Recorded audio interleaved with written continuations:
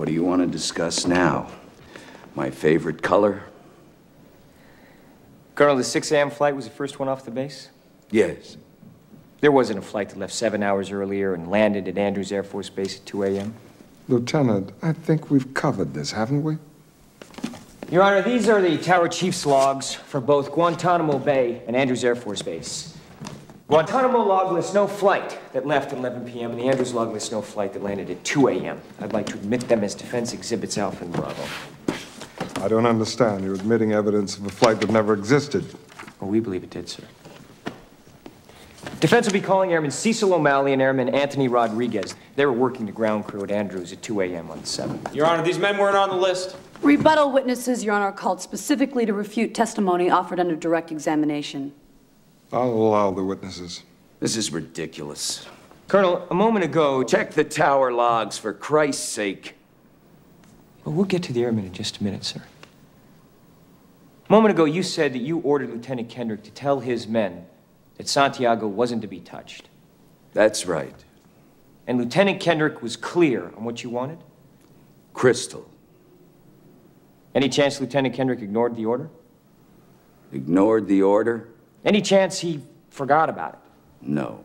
Any chance Lieutenant Kendrick left your office and said, the old man is wrong? No. When Lieutenant Kendrick spoke to the platoon and ordered them not to touch Santiago, any chance they ignored him? You ever served in an infantry unit, son? No, sir. Ever served in a forward area? No, sir. Ever put your life in another man's hands? Asked him to put his life in yours? No, sir. We follow orders, son. We follow orders or people die. It's that simple. Are we clear? Yes, sir. Are we clear? Crystal. Colonel, I have just one more question before I call Airman O'Malley and Airman Rodriguez. If you gave an order that Santiago wasn't to be touched, and your orders are always followed, then why would Santiago be in danger? Why would it be necessary to transfer him off the base?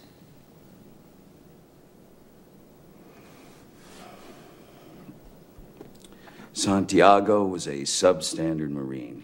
He was being transferred... That's not what you said. You said he was being transferred because he was in grave danger. That's correct. You said he was in danger. I said grave danger. You said, is there any recall other... what I said. I can have the court reporter read back to you. I know what I said. I don't have to have it read back to me like I'm... Why the two orders? Colonel? Sometimes men take matters into their own hands. No, sir. You made it clear just a moment ago that your men never take matters in their own hands. Your men follow orders or people die. So Santiago shouldn't have been in any danger at all, should he have, Colonel? You snotty little bastard. Your Honor, I'd like to ask for a recess. I'd like an answer to the question, Judge. The court will wait for an answer. If Lieutenant Kendrick gave an order that Santiago wasn't to be touched, then why did he have to be transferred? Colonel? Lieutenant Kendrick ordered the code red, didn't he? Because that's what you told Lieutenant Kendrick to do. Object! And when it went bad, you cut these guys loose! Your Honor! You had markets inside a phony transport! Your Honor! You doctored the logbook! Damn it, Kaffee! You coerced the doctor! Consider yourself in contempt! Colonel Jessup, did you order the code red? You don't have to answer that question. I'll answer the question. You want answers? I think I'm entitled. You want answers? I want the truth! You can't handle the truth!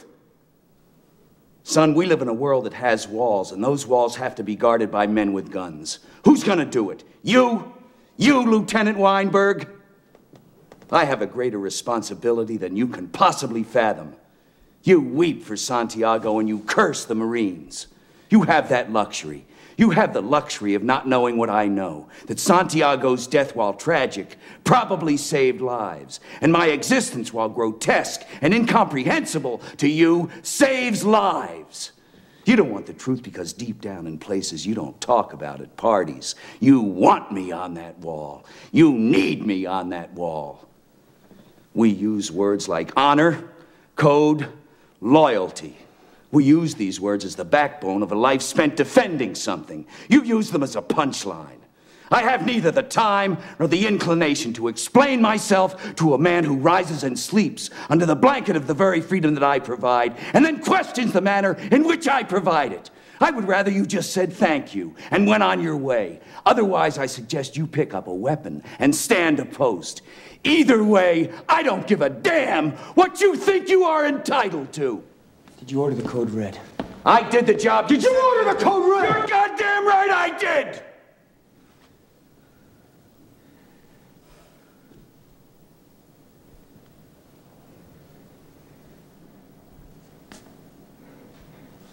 Please, the court, I suggest the members be dismissed so that we can move to an immediate Article 39A session. The witness has rights. Captain Ross.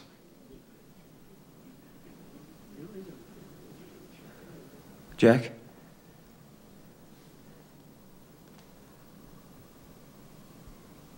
The members of the court will retire to an anteroom until further instructed. All rise. What the hell is this? Colonel, what's going on? I did my job, I do it again. I'm gonna get on a plane and go on back to my base. You're not going anywhere, Colonel. MPs, guard the Colonel. Yes, sir. Captain Ross. What the hell is Colonel this? Jessup, you have the right to remain silent.